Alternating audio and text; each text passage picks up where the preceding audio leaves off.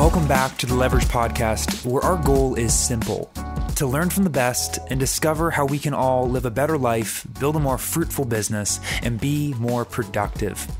Join us each week as we interview fellow entrepreneurs, thought leaders, and leading experts to discuss everything from marketing secrets to new technology and life as an entrepreneur. Hello, everyone, and welcome back to the Leverage Podcast. I'm your host, Nick Sonnenberg. And today I want to welcome a very special guest, an old and dear friend of mine, and that is Richard Rossi. He's probably one of the most fascinating people I know.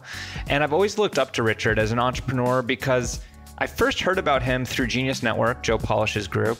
And he's always been like this awe-inspiring figure. He's built some super successful companies over the years. He actually leads the #1 mastermind group in the world on biohacking.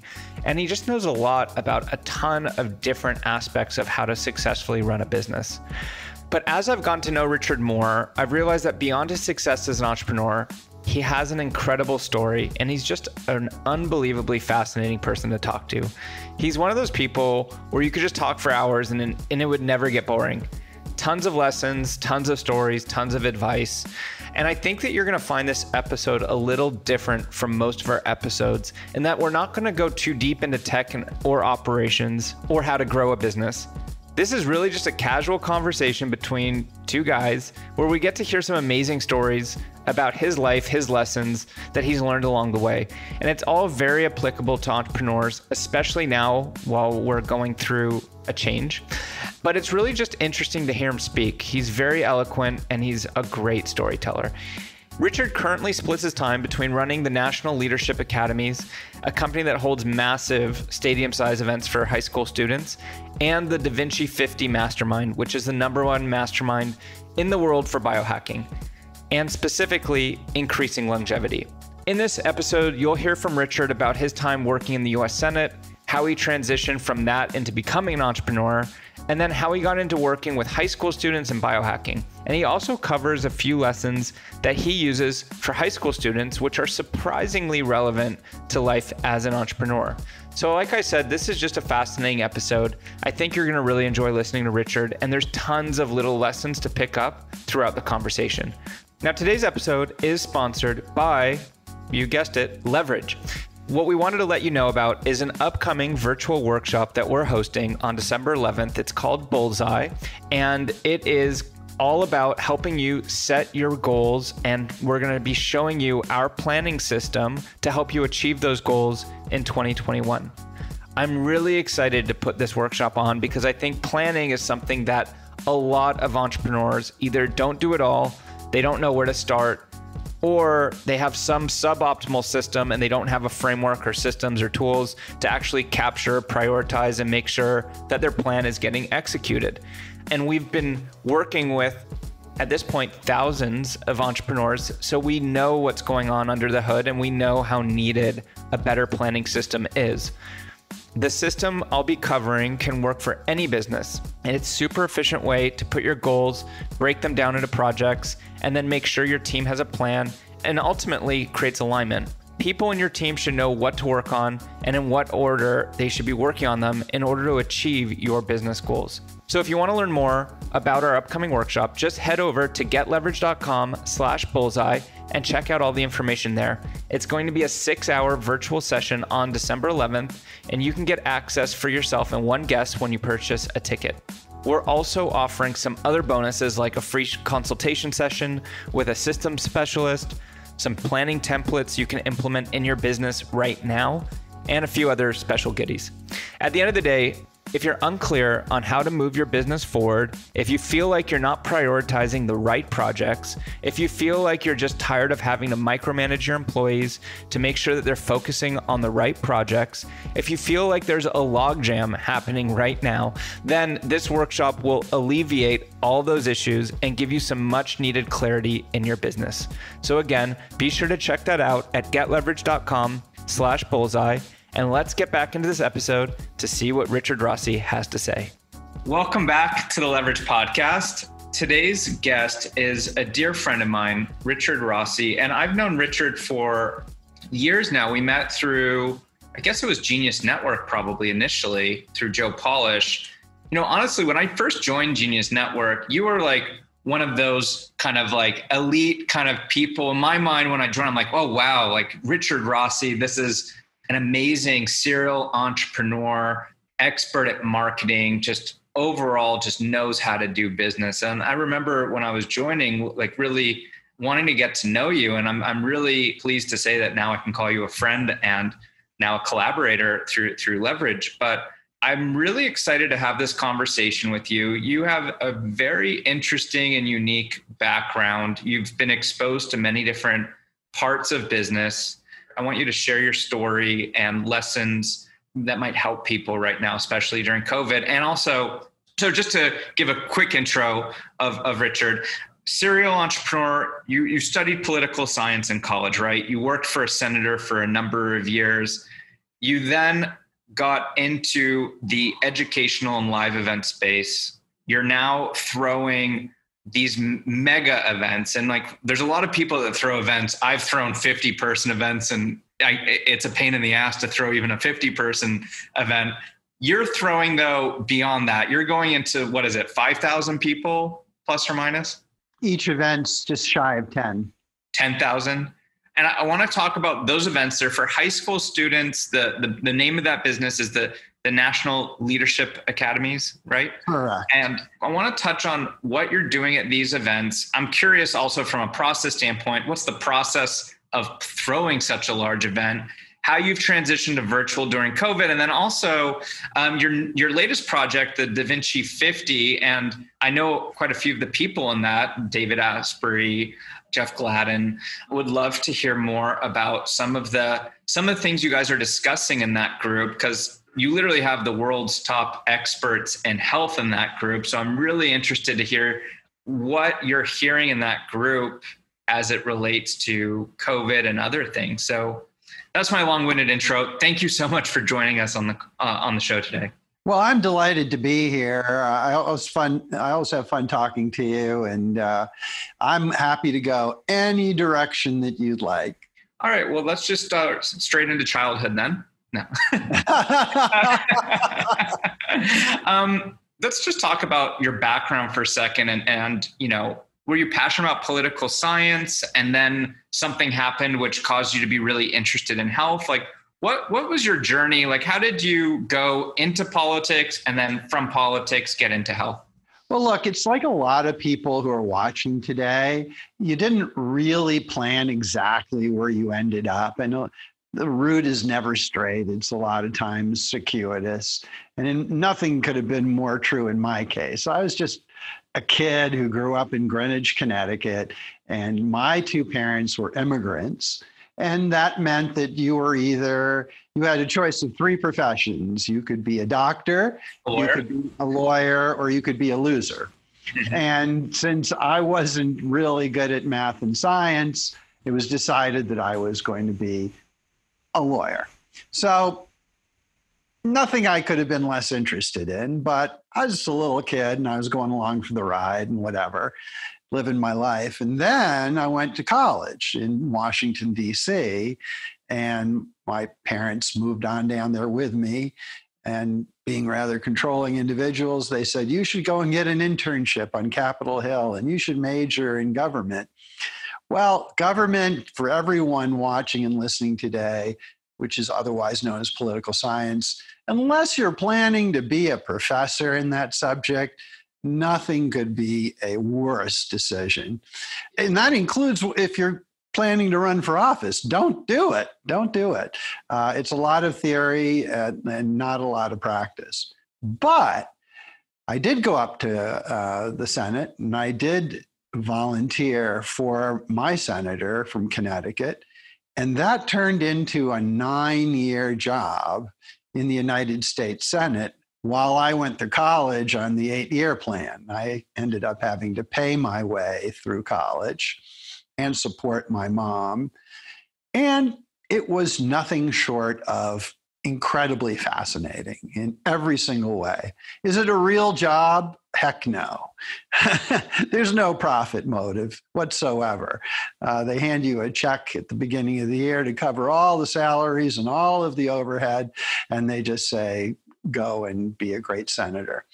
So lo and behold, after those 9 years, I learned a lot of lessons up there that we can talk about if you'd like, but I happened to meet a woman, a constituent, somebody from Connecticut who was a school teacher. And when I left the Senate, and this is an interesting point, Nick, a lot of people ask me, was it like this plan to go off and be an entrepreneur? And the answer is no, I didn't even know what that word meant. I just came up with this idea for creating computer systems for political campaigns. And I was judgment proof. There's nothing better than being judgment proof. You're in your mid-20s. You can't lose because there's nothing to take from you. So I just thought, this is a good idea. And I found somebody that was willing to put a little money into it, and my best friend who's willing to do all the programming. And I left the Senate and just started this thing. But believe me, there was no plan. There were no specific medium or long-term goals. I'm very jealous of young people now who have those because I never did. I just kind of went with the flow. It was a great idea that failed miserably, in fact. But that didn't matter because I learned how to start, run, manage, and face enormous problems within a real business. That's how it started. And then there was a transition from there that got me to the world that I'm in right now. But those were the early years of Richard Rossi up to about 25 or 26. I think that one of the things that resonates with me, we don't come from the silver spoon background. We're self-made people, also come from Jewish background. It wasn't doctor, lawyer for me. I was good at math. So they pushed me for the accounting route that I quickly pushed back on and didn't go forward. But I get that. It's interesting that you say you're jealous of younger people with goals, or in so many words. I wonder what it's like now, though, to be a high school student, knowing that probably a lot of the jobs that currently exist won't be the jobs that they're going to be entering when they get into the job market. Except, I mean, even a doctor could look totally different by the time they become a doctor. I wonder what goal setting means or looks like when you're a high school kid right now versus pretty much the jobs that were around in high school were still the jobs that were around when I was out of college. It must be a completely different experience for these high school kids right now. Like even a doctor could be that they just have to know how to move, like program the robot and make sure that the robot knows what to do. I mean, in 10, 15 years, no? Well, it's very interesting that you mentioned that, and it's completely accurate.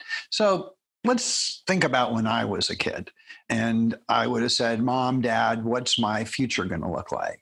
And they would have said, well, things are changing really fast. They're improving, but it's kind of going to look like this within certain parameters. And they would have had good reason to say that. And what I tell parents of young people that are involved in my program is if your child asks you that question, the only honest answer is, I have absolutely no idea. And that, Nick, is why the skill set that's so critical for young people, and which, by the way, is not being taught in school, is all about confidence and resilience and grit. And agility. Yeah. Agility and the ability to absorb and thrive on uncertainty, and to, in fact, make that your friend, because the message I give high-achieving kids that I'm involved in is you're going to have the most amazing future. It's going to be incredible, but I'm not quite sure what it's going to be. So you have to have the skills to thrive in any future. And those, of course, as you and I both know, are not what's being taught in today's school system, which was designed for a world that frankly just doesn't exist anymore. It was not until college where I really was able to shine, because I was really able to pick my path and the stuff I was interested in. But I just did not, I mean, I did well and I went to a good college, but getting taught in that kind of structured way where it's really just memorizing different pieces of content really just didn't jive with me. Is that one of the core things? Like, let's talk about the events that you're throwing. Is that one of the core messages that is being shared with high school students at your live events? Well, at my events, yeah. And let me just say as a preamble that after I left the senator's office, after I had a couple of businesses that lasted 2 or 3 years and then failed, through a story that's too long to tell, this lady that was my constituent, who was a school teacher, and I just one day came up with the idea of creating events, extracurricular events, enrichment events for high-achieving high school students, live events. And we started with the inauguration of a president, and we then went on to civics, leadership, a number of different subject matters, future careers, started with high school kids, then went to college, then junior high school, then 5th and 6th graders, then overseas. And in 23 years, we built it into what I call a big little business that was putting over 50,000 young people through live events throughout the world annually, had a very healthy revenue, and was doing great, and which we sold back in 2011. And that brings me to the model that I'm doing now, which is these live stadium events, which are kind of a cross. I like to call them a cross between a TED event and a Tony Robbins event and a rock concert. They're really just love-ins for the sciences and for medicine. And my focus has always been on the high-achieving child, because I feel that they have the largest leverage point for me. I can deliver a lot of value to them, and I believe they will then deliver that value on to all those that they do lead. And my primary message to these young people, which would be the primary message that I would have for you or for your watchers, viewers, or listeners, is the number one issue in life, without question, at all times, is fear. It's fear of failure. It's fear of embarrassment. It's fear of all of those things that hold us back, that keep us from being confident, that keep us from taking chances, even prudent chances, that on our deathbeds make us look back and be filled with regret. And it's interesting, I have a good friend, Joan Rosenberg, who's written this wonderful book called 90 Seconds to a New Life, I believe it is. And she gave me a twist on this that was so profound that when I heard it, it kind of took my breath away. And what she said is, it's not really fear, because there's no tiger coming to eat you. That's real fear. It's fear of the discomfort. It's fear of the discomfort. Why do I not want to fire an incompetent employee? Am I afraid they're going to beat me up, put a bullet through my brain? No. I fear the discomfort I'm going to feel by taking that action. So that is my message to these young people. Your future depends on your ability not to eliminate fear, but to move through it to the other side. And if you can do that, you have an unlimited future.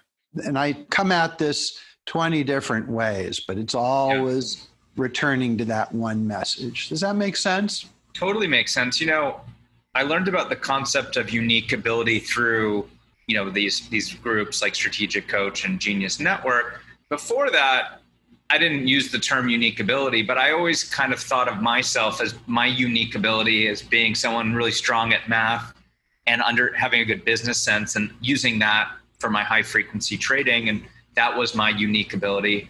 But like you, I learned a lot with my previous company that failed. And I also went through chaotic times with my current business, buying out a business partner and going through a roller coaster there too. And what I realized was actually what I feel my unique ability is pain tolerance. I feel like having a really high pain tolerance, which I guess is the brother to being able to push through fear, is actually what I feel is my unique ability. Yeah, and it's a fantastic unique ability, and it's one that so few people have. Think for a minute of how many people you personally know, you, Nick, you, the audience, that are in one way or another held back by fear.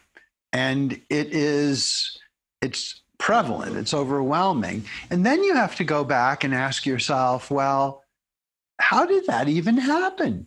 How did I, as a child, develop a fear of that nature? I wasn't born with it. How did that happen exactly? Yeah. And it's a fascinating question.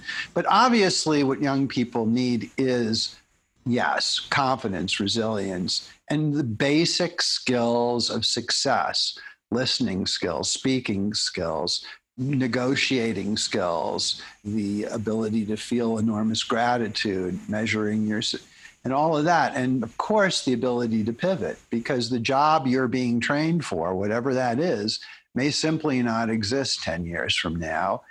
But that's okay if you're thinking about it correctly and as a young person. And it's not just in business, right? Like, think about that time in high school where you were too shy to go up to the girl that you thought was good looking, and you had fear in that moment. But logically, if you were to go up to play the odds and do it 100 times, nothing bad's going to happen if you get rejected. But even if you only have a 5% conversion rate on it, you're still better off going through the fear, and net you're going to be winning. But people don't do it because they're scared. I mean, isn't this it's such a simple fact that in our case, woman is never going to take out a knife and slit your throat. She's not going to stab you for asking her out. She's going to make you feel bad, right? And you don't want that. That discomfort is going to be too painful for you to absorb. But all of us have some friend, and he's probably not even that good looking, who goes out to a bar and will take one no after another, and after another with a smile on his face. And you know what happens by the end of the night? He's got somebody's phone number or better.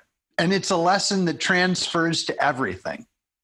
And the crazy thing is, you see your friend doing that and you still don't follow suit and do it, because even though you've seen it be a successful strategy. And here's the interesting thing. There is a whole nother side to fear. And there's a wonderful book called The Gift of Fear by Gavin de Becker. And his point is that because we're basically animals, right? And we live in the bodies of our ancestors, we have a sixth sense for real danger. And the weird thing is that a lot of times we suppress that so that we won't seem prejudiced, or that we won't seem in some way, to be a coward. And the example he gives is, you're a female, you're going to an elevator at night in a building, the elevator doors open, and there's someone in there alone, opposite sex, maybe a different race, and something feels wrong. But because you don't want to seem like you're a prejudiced person or anything that nature, you walk into a steel box and the door closes. And his point is, if you don't feel right, you turn around and run. And that's real fear. That's not the fear we're talking about now. That's actually trusting your gut instinct about your own safety. And that's a great lesson too. Backing up for a second, the teacher that you were talking about that gave you this idea or influenced you moving into space, was that Lisa? No. This was a lady by the name of Barbara Harris. Lisa's my wife. This is a woman who was a constituent of mine. And she was 25 years older than me. She'd been a principal. She'd been a department chair. And she just happened to have quite an entrepreneurial streak about her. And we just had this what the heck attitude. It's a great success story in that we each had $2,500. We put it into one marketing campaign. If it hadn't worked, we would have just walked away from one another and gone looking for jobs. And that one thing that had to work actually worked. And that's what led to every success. That leads to a very critical point that everyone should be thinking about, which is if you're a super successful person and you don't acknowledge an element of luck, just real pure luck in that success, you are lying. My old boss, when I was a trader, used to say to me, better to be lucky than smart. Every day of the week. 100%. Yeah. There is luck, but the way I look at that is you do the prep work and you put yourself into situations to maximize the probability of getting lucky. And over time, you're inevitably going to become lucky at certain moments, is the way I think about it. Yeah, I get that. What are you there saying? Is pure luck too. But there is pure luck in the sense right place, right time, right? And that they say that luck is preparation and opportunity meet. Well, I guess let's say you were to be sitting in the business class lounge about to take a flight, and you randomly sit next to a Nobel Prize winner who's going to become the next keynote speaker at one of your large events or at Vinci 50. Is it lucky, or was your previous success part of that story, which allowed you the opportunity to afford the business class lounge pass that put you in the situation to have that opportunity? I get that. But there are things way beyond that. I'll give you a great example, and that's Bill Gates and Microsoft. And I think if you go back and you analyze his success, the pivotal moment was when he got the contract with IBM to produce the operating system for their PC. That's what actually gave Microsoft the opportunity to become the company it is today. But what a lot of people don't ask themselves is, at the time, Microsoft was a microscopically small company, and in come these executives with one of the most powerful companies in the world, and they interview Bill Gates, and they go back and they pitch it. Why in the name of God would IBM have gone with a little tiny nothing company like that? And the answer is that John Opel, the chairman of IBM, when he said, who the hell is this person and why should I do business with them? The executive said, well, his name is Bill Gates. And he said, Bill Gates, isn't that Mary Gates' son? Well, it turns out he served on the board of the United Way with Bill Gates' mother. And he said, I love Mary Gates. His son's got to be a good guy. Let's do it. Had nothing to do with the fact where was he, at Harvard or something before he dropped out? Or yeah. And then another little known fact about Bill Gates is he was a millionaire before Microsoft came in. He made a fortune on the Fortran compilers. But be that as it may, that's luck. And then That was the spark, though, and then from there he had the foresight to realize that the software was the real valuable part of it, not the hardware. Did you watch his documentary Inside Bill's Brain? Yeah. I mean, the guy is a genius. Absolutely. Yeah. He's another level. He's totally at another level. No one can outwork that guy.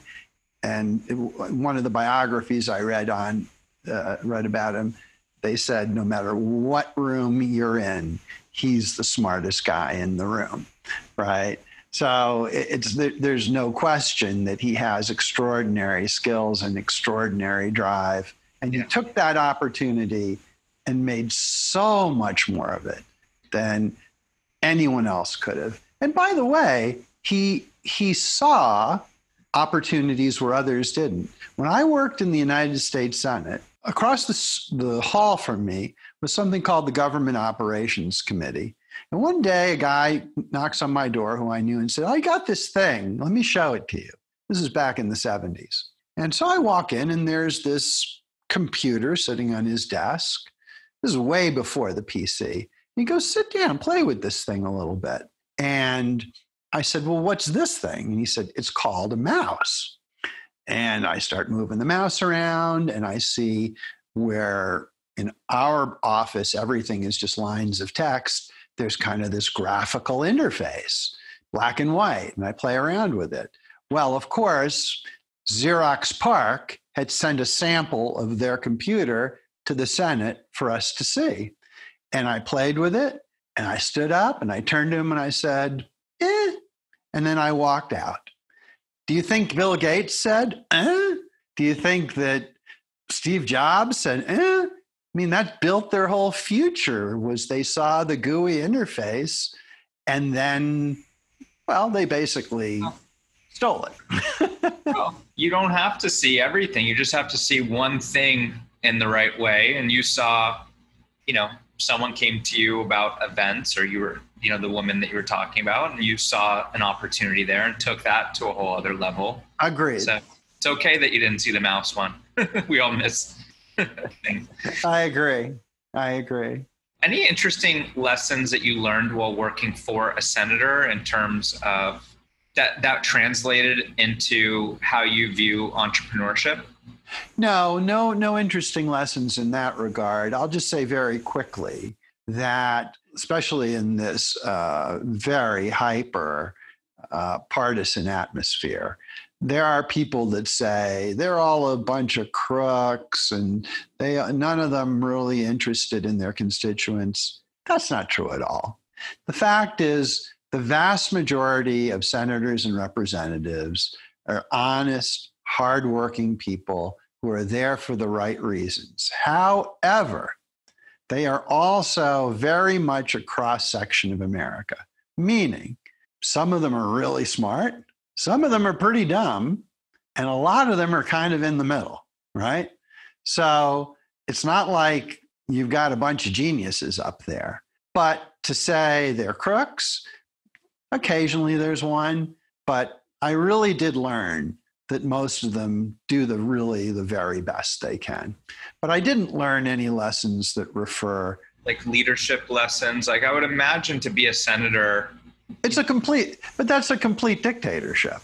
I mean, these are people of enormous ego who simply rule by decree. It's like a plantation up there.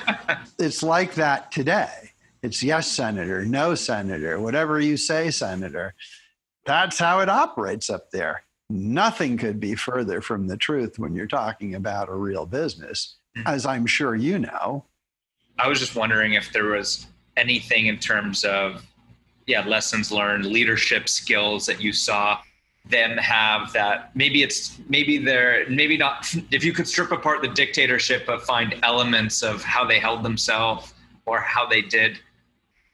I guess the one thing I would say, and it's a huge lesson in business, you can delegate just about everything except for one thing, and that's leadership.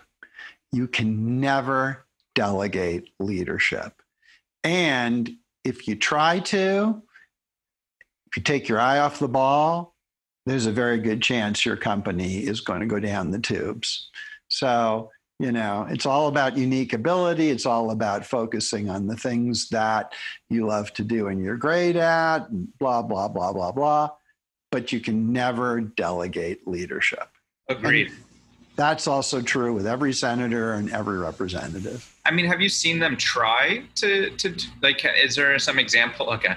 No, on the Hill, it's the opposite. It's Richard, the opposite. go and figure that out and just run the whole thing and lead the team. Never in a million years, and I'm not on the Hill. But in companies, right? I mean, we both know people who say, "Oh, I really just, me and my wife, we just want to take 6 or 8 months off and blah blah blah." I'm like, whoa, whoa, whoa, whoa, whoa, whoa, whoa, whoa. If you're going to do that, you had better spend a lot of time preparing. Back to the fear conversation, then I want to get into the health side of things because I've with the Vinci 50, but I'm totally aligned and agree that being able to face your fear, break through it, be agile is super important. And that message, is really important to share with young people, especially high school students when they're at such a pivotal age.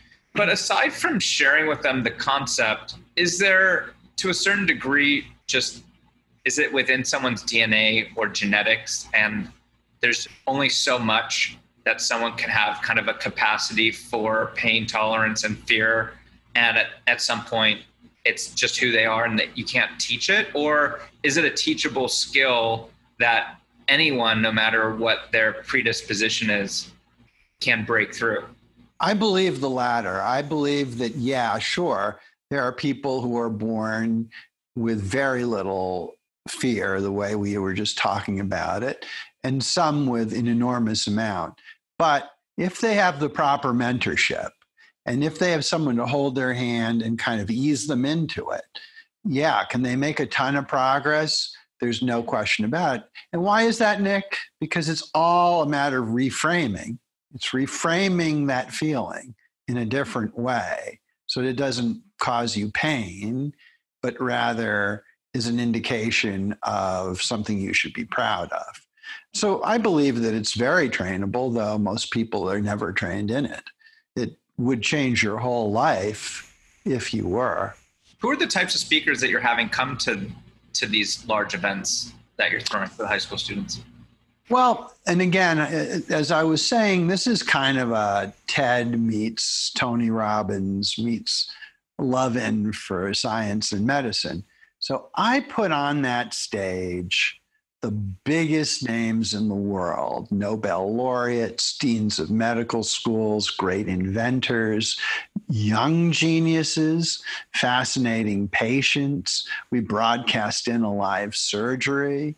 What an incredible experience for a high school student to get exposed to something like that, when they're 15, 16 years old.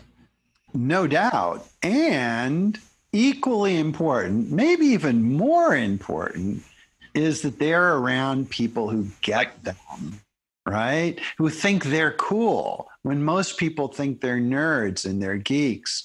And that's what I tell them. You are nerds and geeks. And that's why you're going to rule the world. And also, like, I remember not medical conferences, but various leadership types of conferences in high school. But back then there was no Facebook. I think cell phones were kind of just coming out. Now you could be 15 or 16 from anywhere in the world. And I mean, now it's a virtual event, but still you can stay connected so easily to your peers that are also going to that event, that unlike in the past, you actually can maintain a relationship with these people that you're networking with.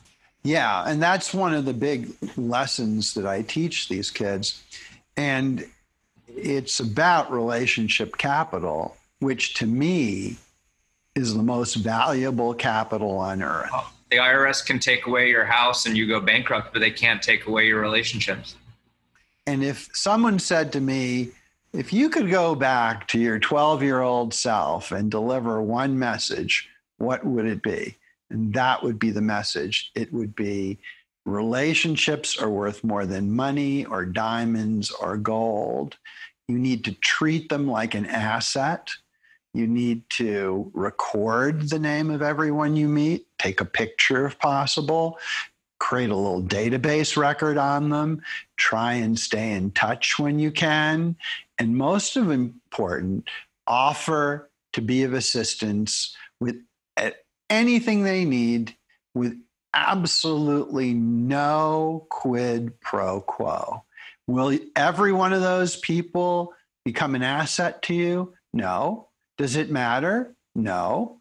Because overall, you will have people who can help you with just about anything and will want to. So if you learn how to leverage relationship capital, and it's never too late, but if you start really early, that's the best.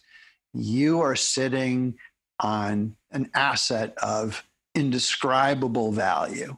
Agreed. I mean, in college, I was in the Jewish fraternity. All my best friends have come out of that. I've gotten business because of being a part of that group. And it's just so important. I mean, the money will come, but don't go into it with that intention. Go into it with the intent, in my mind, just to expand the way you think and your experiences. And to your point, the whole quid pro quo mentality is one that I see quite a lot. That is just such a wrong strategy that people go down the wrong path with. Don't even bother trying to put together relationship capital if you're going to go down that route, because you're just going to turn people off. The other day I was talking to someone we both know. He's one of the legendary copywriters in the world. And I was trying to get him on the phone or on Zoom for 2 months. I actually have an assistant whose only job is to bug people. And so finally, shall we call her the nudge? And finally we set the call up and we're chit-chatting. And then he's like, well, you know, what's up? What can I do for you? And I'm like, nothing. I just wanted to check up on you. And there was like this long pause. And he's like, really? He said, that's so nice of you. And that was the only reason I wanted to get in touch with him. But he just assumed I wanted something. I do the same thing with him. I'll call him or text him. I have an idea for him. Or just to catch up and see how he's doing. I think it goes a long way, especially in a world where so many people come at things from a transact. Maybe they're trying to mask it, but it's very obvious when people have some transaction in mind with what they're trying to get as an outcome. And you can see, smart people can see through authenticity. Isn't that true, Nick? I mean, you can smell it, right? Yeah, totally. I mean, also take us, for example. We're on this call right now because you so generously and kindly invited me to a dinner about a year ago, which we already had known each other, but that really kind of was the ignition to further conversations from there. And I'm just so grateful that you included me in that, because that's led to plenty of interesting conversations since then, and a lot of things in the pipeline for us to potentially collaborate on in the future. So, well, I appreciate that. And let me just quickly give you the background on that. I mean Lisa and I, my wife, we've had good times and bad times. Last year was a good year. And we started thinking about what should we do with some of the play money. And I said, well, why don't we just go around the country and invite interesting people who we really like to have dinner together in small groups, and we'll pick up the tab. We'll listen to some fascinating conversations. We'll renew some relationships, and people will get to meet each other. And she's like, boy, that really sounds like fun. And we did that in 5 or 6 cities in December, and I think November also. And there wasn't one of them that wasn't just a complete blast. Such a fantastic idea. And at the end of the year, it's not a huge expense, but No. It enriched your life and the quality of your relationships dramatically.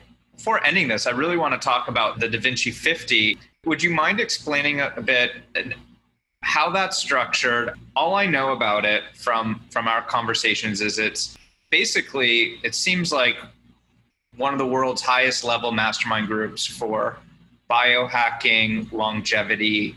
You have literally some of the world's top biohackers, people in medicine. So I would love for you to share with me and the audience how that's structured, but then also in particular, what are people saying right now in regards to COVID? Are the members and the experts you have in the group, are they saying anything that's different than what you're hearing on the news right now? It is the world's highest level mastermind on those subjects. And I'll talk about that in a second. However, as you and I both know, the thing that usually distinguishes a mastermind is that the organizer is the guru. He or she is the authority figure, and so on and so forth. The keeper of wisdom, if you will. That is not what this is. I am the host. I am someone who's great at putting on a really great show and making everyone feel warm and respected. And I'm also really good at connecting high achievers with genius and convincing genius to come into the room. In other words, the experts at this mastermind are the greatest experts in the world on top health and leading to increased longevity. So that's point one. Point two is I could not have had this group with a straight face 10 years ago, maybe even 5 years ago, because during that time, all that we really had to offer you was sleep, nutrition, stress control, exercise, none of which is going to significantly increase your lifespan. It may make sure that you live your natural lifespan, whatever your genetics say that is. It may keep you healthier longer, but is it actually going to add significant, healthy, vibrant years to when you otherwise would have passed away? No, it would absolutely not. However, all of that is changing, and to some degree has changed over the last 2 or 3 years. Some amazing things have come out. Some are drugs. Some are emerging modalities in that sort of exosome stem cell, but very sophisticated versions of that. And then there are stacks of things where you take one emerging thing and match it with another and another, and the three are so much more powerful than the one or the two or the third. But you're fooling with Mother Nature. You are going against the grain here. And that's why the decision I made, especially since I'm getting older, is I want to only be coached for the rest of my life by the greatest minds in the world on the subject. And I want to know about everything the second it becomes available. And where it requires me being in a line, I want to be in the front of that line, always. So with that in mind, and realizing we'd have to pay a lot of these folks to come and spend time with us, I began organizing a mastermind of like-minded people, awesome individuals who are also committed to the longest possible vibrant life, and adding 5 years, adding 15 years, maybe even 20 years. And as exciting as what's going on right this second is what's coming in the next 2, 3, 5 years, much of which is, frankly, like science fiction. And I'll refer everyone to one company, which you've probably never heard of. Yeah, is it CRISPR? No, it's a company called SAMU Med in California, which in essence is using an entirely new methodology to repair and regrow organs and bone structure. And this is a very serious company They have things in stage 3 human clinical trials. Everything is FDA, going down the FDA path. But within 2 years, maybe 3, this is one tiny example, Nick, you will be able to have an injection in your knee. And if you need a knee replacement because your knees are, like the bones are everything's screwed up because you're getting older and everything's kind of beginning to fade, it will regrow that knee to where it looks like the knee of a 25-year-old. Is that possible? Anyone would tell you it's not. Go look at the SamuMed video. And again, I want to emphasize, this is passed through FDA stage 1 and 2 trials. It's in stage 3, which is the last stage before FDA approval. It's jaw-dropping. And they can do that with dementia. They can do that with deadly diseases. It's one of only dozens and dozens of companies and technologies that are all coming online in the next few years. In my mastermind, we will have them first. We'll have the great minds advising as to the pros and cons. We will do everything that we can to not only extend that lifespan, but also make sure that we have vigor, mental acuity, and we're generally as awesome as we can be. I had dinner a couple years ago with the CEO of United Therapeutics, and they 3D print organs and grow them in pigs. I mean, it's just crazy. The world, it's really exciting to hear about these types of companies and try to imagine what life will be like in a few years. Not 10 years. Yeah. Just a few. What are they saying about coronavirus? Well, this is a very interesting subject. A couple of things. First of all, the general feeling is that we will have an effective vaccine in the next few months. And we just have to pause and remember that the typical vaccine takes 6 to 20 years to reach the public. And this is being compressed into months, not because any shortcuts are being taken, but because tens of thousands of the brightest minds in the world are all focused on the same thing. And one of the most exciting I've seen is being led by Peter Diamandis of XPRIZE and Singularity, which is a mind-boggling vaccine about to enter human trials, which is the only one that's 100% synthetic. So is good news coming down the road? Yes. How about what's available now? The world of hydroxychloroquine has been so politicized that the truth, good or bad, is impossible to get. But what we believe and what the super experts in our group believe is that if you combine hydrochloroquine with zinc, with erythromycin, and do it all at the very earliest stages, never late, it can have an incredible effect on basically shutting down the virus before it ever proceeds anywhere. I wonder how that compares to this plasma treatment that they're talking about. I wonder which one's more effective. Well, only time will tell. Plasma has a long history of effectiveness in many things over decades and decades. So I feel confident, and our group feels confident, that there is real hope there. The last thing I would say is this group has a huge emphasis on building the strongest possible immune system, because that's really what's going to protect you.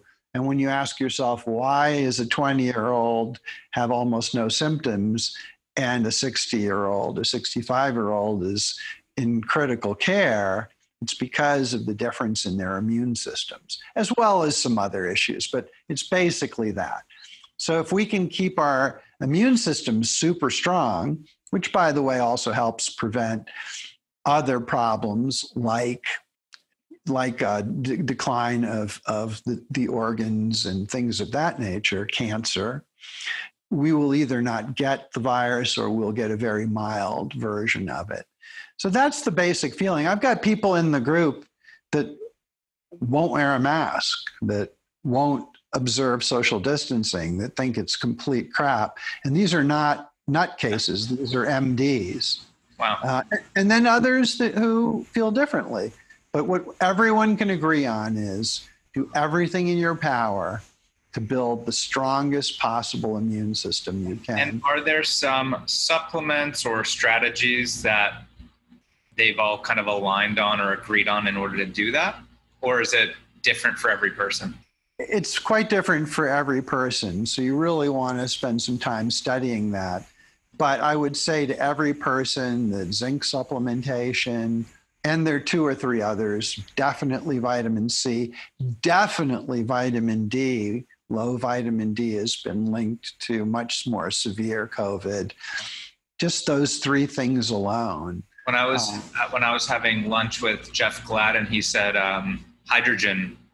molecular hydrogen pills is kind of, I asked him, what's kind of one thing that everyone should take? And that was one of his suggestions. Yeah, you know what? That's one of his things. And I take his brand of hydrogen pills every day.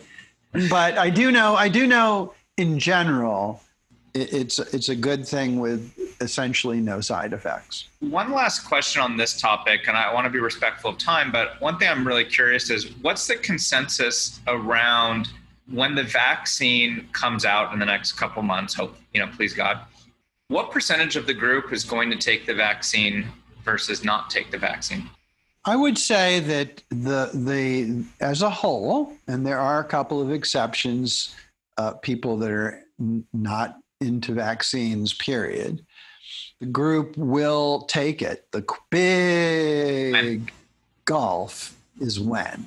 Right. Is it they just don't want to be in the first round of it and they want to wait a month? Like probably 6 to 8 months. And the reason is 6 to 8 months. So if it comes out in November, they're not going to be taking the vaccine until March, April, May timeframe. There are things that can come out down the road, like autoimmune reactions and so on, that simply, no doctor under normal circumstances would allow a patient to take a vaccine in the first year or 2 that it's released. They'd want to watch and see what happens with other people. These are not normal circumstances. And certainly the majority of the docs in our group say, if you're 75 and you have diabetes, I'm giving you that vaccine on day 1 because the risk reward scenario is totally on the take the vaccine side. So there's no one answer to that. It's really going to depend. And then there's different companies producing this right now too, right? So is there even a question which type of vaccine or which company's vaccine to take? Is that also something to consider? Yeah, I go back to Peter Diamandis and his company Covix. They are doing this completely synthetic vaccine that on the surface looks extremely safe. Others do use live versions of the virus that have been reduced in potency, which is how vaccines are traditionally made.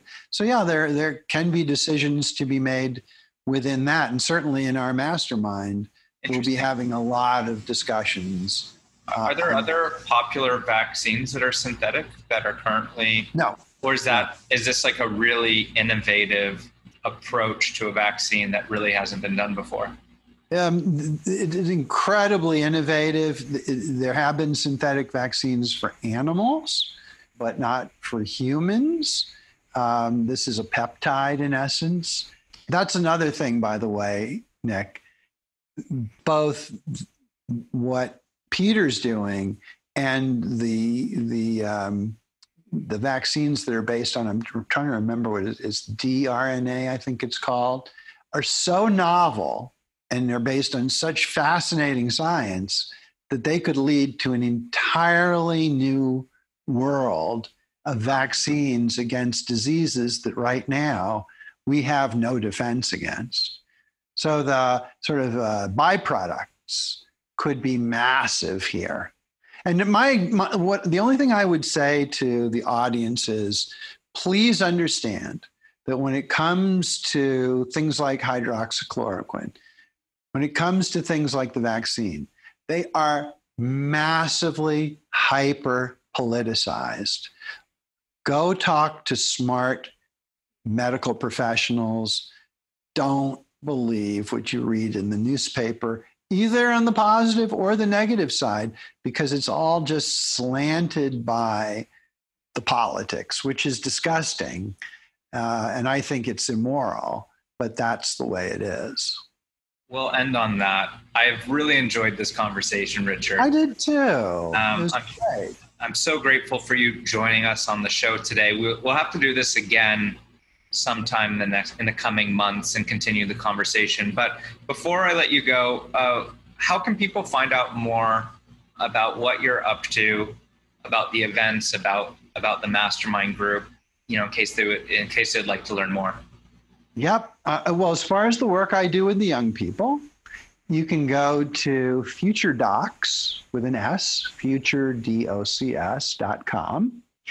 And as far as my work with Da Vinci 50, you can go to superaging.com. This has been awesome, and we will speak again very, very soon. Well, I appreciate the opportunity, Nick. You're great. Leverage does amazing work, and I look forward to that. Looking forward to working with you through Leverage and everything to come. And hopefully one day we can do another dinner in person. I'm sure we will. Take care. All right. Thanks. All right. Well, I hope you enjoyed that as much as I did. Richard is seriously one of the most fascinating people that I know. And I just love any chance I get to sit down and talk with him because he has some amazing stories and just some very valuable insights. We're definitely going to need to get Richard back on the show at some point in the future.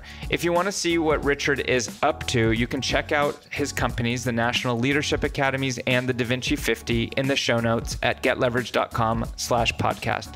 And again, if you're looking to get set up for success in 2021, be sure to head to getleverage.com/bullseye to check out the virtual planning event on December 11th. This is a great opportunity to plan out your goals for 2021 and get some much needed clarity in your business. And as always, if you liked today's episode, we would really appreciate it if you left us a rating and subscribed. Thank you very much for tuning in, and we'll see you on the next episode.